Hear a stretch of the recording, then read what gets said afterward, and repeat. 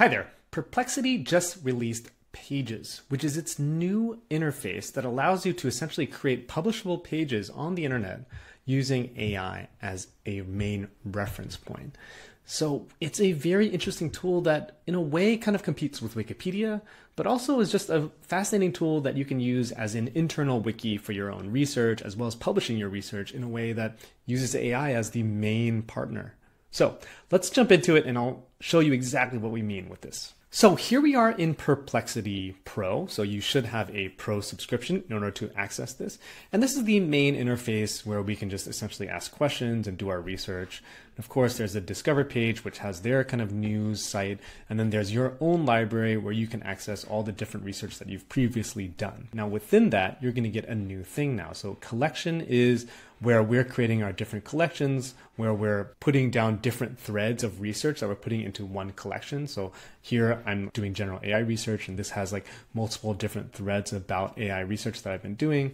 And then threads, which is where we're just, starting a new thread. But here within library, we've got a new tab, which is the page tab. So if you click on the page tab, you can essentially start from here and create a new page. It's really awesome, in my opinion. It makes it really fun to do the research rather than having to go through a chat interface. This is a better experiment in how to do it. So here, let's say that I want to research the global mobile phone market. Even just by typing that in, it's going to start the research for you. It's going to start writing. It's going to do all that. It's going to put it all here. So it's using these same machine learning AI tools to do that research, right? The same thing that Perplexity was doing previously, but now it's using this different format where it's putting it all in a page that is editable that you can eventually share as well. So it's going to take a minute or two to do all these different sections. So as you can see, it's citing these sources. It's got 3 sources for me. I can see them on the right here, and I can click in on specific sources, and that takes me over to the website itself.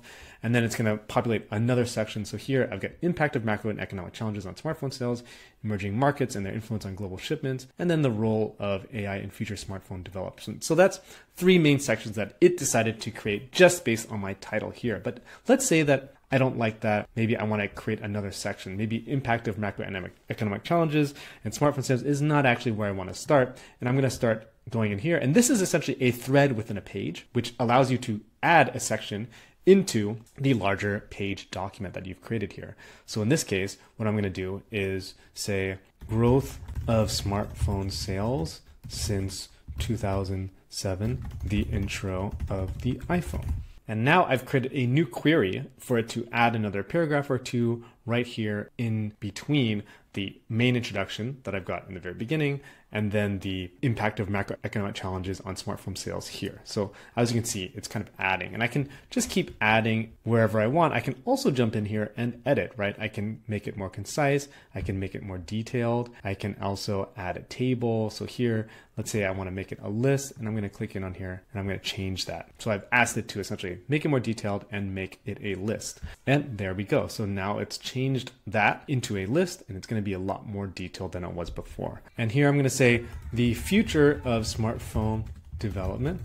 That is going to be the concluding section for us. So if I had more time, I would spend, let's say, hours really just kind of going through here, adding sections, deleting sections. And as well, there's a few more editing tools that you can do where you can essentially add media and text. You can add media only. You can change all of these things to give it more volume, etc. Right? So you want to give it, a more presentation format, or do you want it to be more of a report research format, etc. So that's all within your discretion. And it's going to populate the outline here as well as all of these different sections and their sources. Now from here, what do you do? Now, if I spent hours and hours, then it gets to a place where I really want it to be, then all I have to do is click on publish. Boom, that's immediately ready. As you can see, it copied my link here. I can also click and copy here. I can share it on Twitter, Facebook, or WhatsApp, but let's see what that looks like in my web browser. So now I'm in incognito mode, so I'm not signed in, and I'm going to copy and paste that link that I had over there right into here. There you go. This is what it looks like if you're not logged into Perplexity, but it's widely available to anybody. As you can see,